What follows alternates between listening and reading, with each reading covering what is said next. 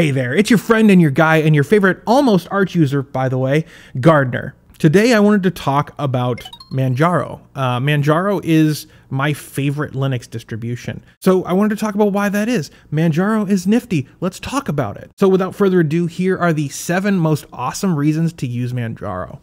Number 7, a variety of flavors. Now, Manjaro comes with KDE, XFCE, or GNOME.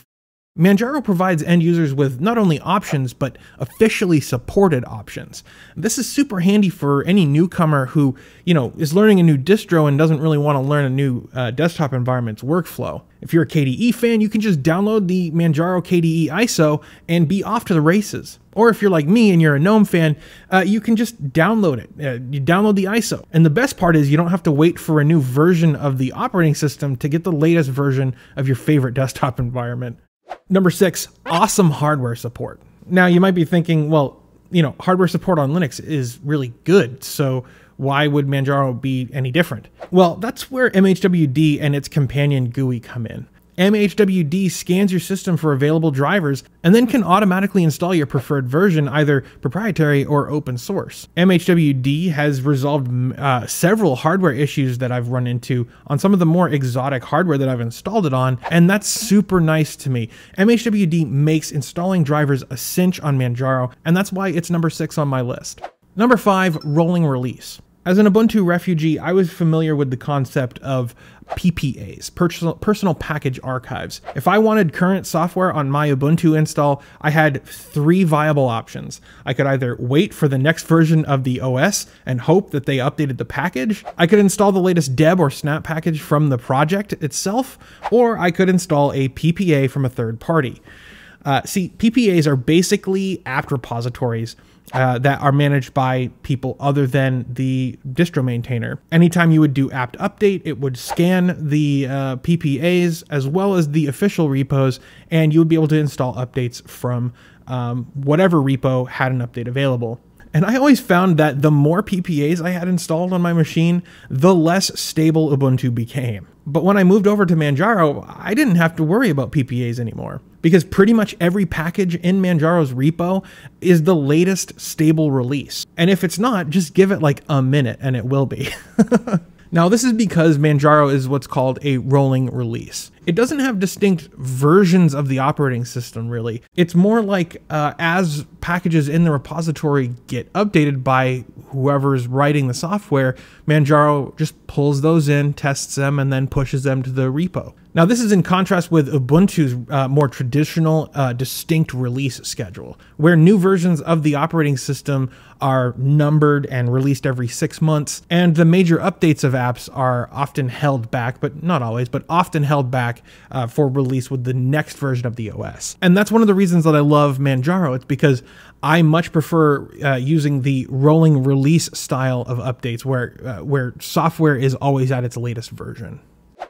Number 4, kernels, kernels, kernels. Now, there were times as an Ubuntu user where trying to resolve an issue would require me to actually install a newer version of the Linux kernel, one that was newer than the one that shipped with my OS. It was always like confusing and strange and a little bit scary to do that on Ubuntu, especially if the kernel version was actually newer than the one that came with the release I was using. Now, I haven't used Ubuntu in a couple years, but I've heard that recently it's become a bit easier to actually install new versions of the kernel in Ubuntu. But one of the reasons I'm not an Ubuntu user is because on Manjaro, using different kernels is just so much easier. Just open the kernel manager, which is a built-in Manjaro utility, and you can install or set a default or remove any kernel versions that you want or need or don't need. And then you're booting with a new kernel. That's pretty awesome, and Manjaro makes everything super easy on that front. Now, one might ask, why would you actually need to update the kernel version?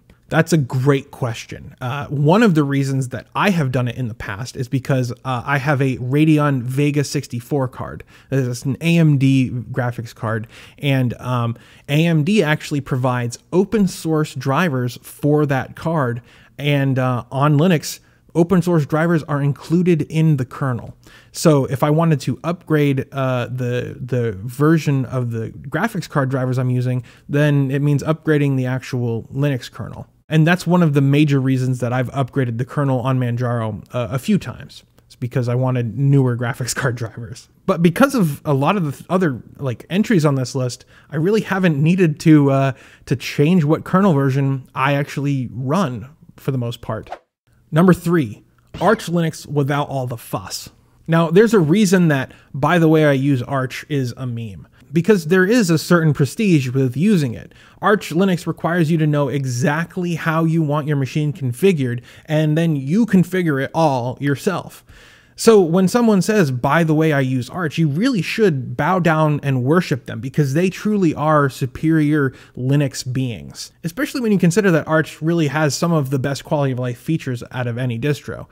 Now, while I'm definitely joking about bowing down and worshiping an Arch Linux user, there definitely are cred points for using Arch, and benefits to using it as well. It's not exactly easy to set up, really, and getting everything configured for new users is, yeah, it's not ideal. And when you just want to get to work and not deal with the nitty-gritty of kernel modules and config files and blah, blah, blah, Manjaro solves all that. Manjaro is based on Arch, and it provides you with most of the benefits of being an Arch Linux user without all the pain points.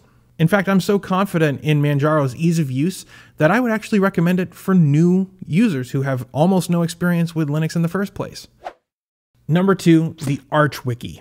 The Archwiki is one of the most comprehensive documentation resources I have ever seen or ever used in my tenure with Linux. And thankfully, since Manjaro is built atop the Archwiki, pretty much everything on the Archwiki is also relevant to Manjaro. Want to replace Pulse Audio with Pipewire? Well, there's a wiki page that'll help you do that. Need to enable user mode Linux? There's a wiki page for that. Have a Dell Latitude E5520 that you want to make sure is running tip-top shape? There's a wiki page for that too. It's so useful and it's relevant to Manjaro, and I just think it's a wonderful resource, and that's why it's number 2 on this list. And finally, Manjaro's software manager GUI or add remove software. This is like the best GUI interface for a package manager that I've used in a long time. The Manjaro software package manager is really slick. Not only can you enable snap and flatpak support built right into the operating system from just a simple switch in the GUI, but you can also enable the Arch user repository. The AUR, as we call it, is really, really cool. Basically, if you can't find the package that you're looking for in Manjaro's official repository, you will find it in the AUR. Now, the Arch user repository is a collection of scripts that help you build and install projects. It also helps you keep them up to date if you tell the AUR to do so. So many of the applications that you might need are found in the AUR. It's fantastic. I installed Discord through there. You can also get it as a Flatpak. You can get OpenRCT2, Olive Video Editor, and Zoom. I have installed a bunch of applications through the AUR because they weren't available in Manjaro's standard repository. And yes, there are a lot of proprietary apps in the AUR, but if you want, say, the bleeding edge version of a package and you don't want to compile it from source on your own, the AUR is where you'll turn. And in my opinion, Manjaro's software management is just far and beyond the best feature of Manjaro, and it's one of the best reasons to use Manjaro Linux. But what do you think? I would love to hear from you guys. What reasons do you like Manjaro or not? Let me know in the comments. I'd love to hear from you guys. I want to thank all the amazing people who have become patrons of this channel, who have also supported the show on YouTube as YouTube members. You guys make this show a reality. If it wasn't for you guys, I wouldn't be able to do this. So thank you. If you like these videos and you believe in the work that I do, you can actually support the show on a YouTube membership or on Patreon. There's links in the description to do just that.